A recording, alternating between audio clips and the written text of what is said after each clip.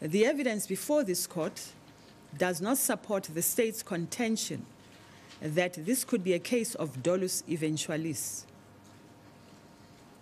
On the contrary, the evidence shows that from the onset, the accused believed that at the time he fired shots into the toilet door, the deceased was in the bedroom while the intruders were in the toilet.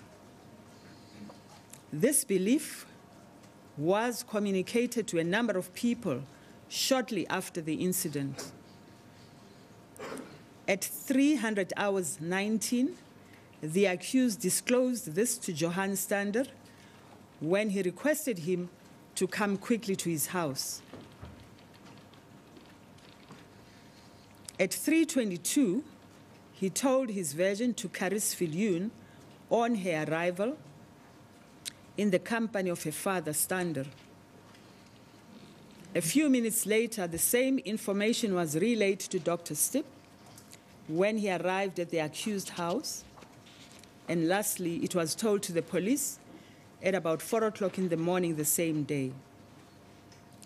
Counsel for the defense correctly argued that it was highly improbable that the accused would have made this up so quickly and be consistent in his version, even at the bail application, before he had access to the police docket and before he was privy to the evidence on behalf of the state at the bail application.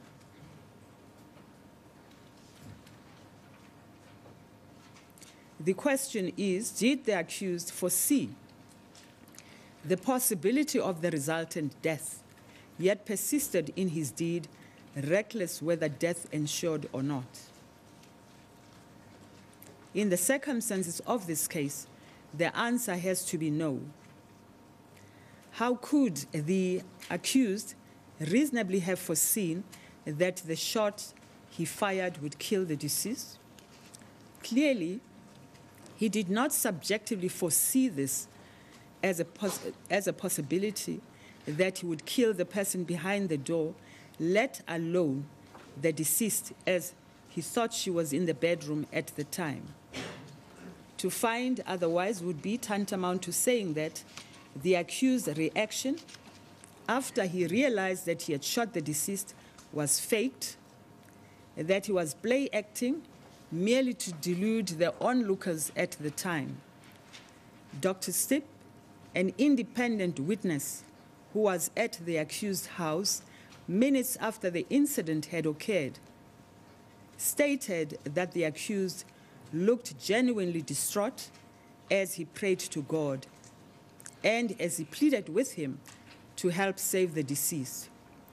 There was nothing to gainsay that observation, and this court has not been given any reason to reject it, and we accept it as true and reliable.